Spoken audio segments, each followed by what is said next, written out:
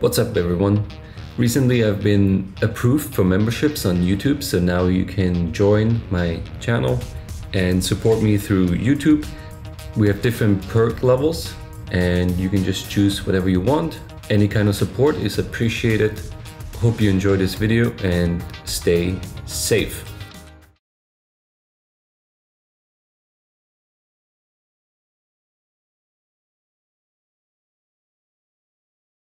For the record, please. It's Nick Diaz. It's my understanding that you're a UFC fighter, is that correct? Yeah. And you fought in the UFC, I think it was what, 184, 183?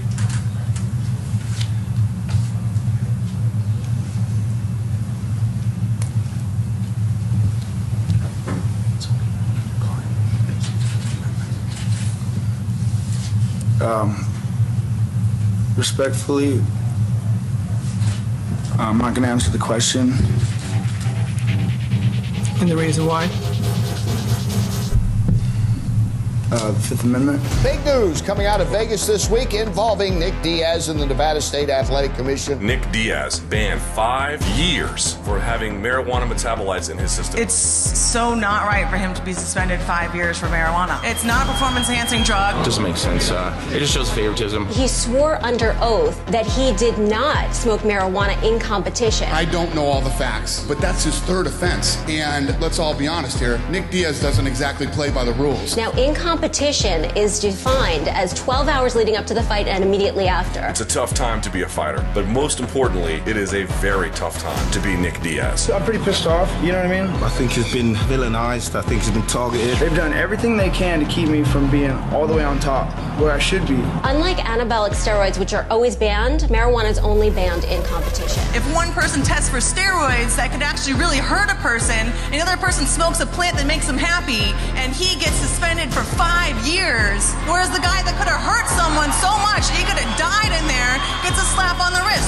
It's not fair. That's another thing I'll tell you right now. I know all the fighters, and they're all on steroids. All you motherfuckers are on steroids. I think they really should free Nick Diaz. So here's a petition for Nick Diaz. I mean, the guy's been suspended for 5 years. Yes, I mean, effectively been banned for life for pot. See, those people are nothing but a bunch of crooks. Listen, the commission approved a settlement, okay? This settlement had been in the works for months. And it's my understanding what we are approving under this motion would be the proposed settlement agreement that has been circulated for our review. Diaz had his punishment reduced from an 18-month suspension now, and $100 grand is the fine. The most important part, at least to me, was the fact that Nick Diaz acknowledged that it was an error, it was wrongful for him to invoke the Fifth Amendment. Nick Diaz, you hear what he said, man? He said, I don't want to hurt nobody, I want to party.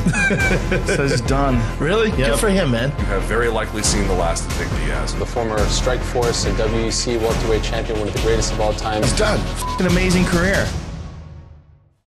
Nick Diaz said he just finished a 14-week training/diet regimen. We are 100% coming back. We have our eyes on some of the big welterweight fights coming up, but put it in writing, get it out there to the world. Nick Diaz is back. We are fighting again, and everyone's on notice.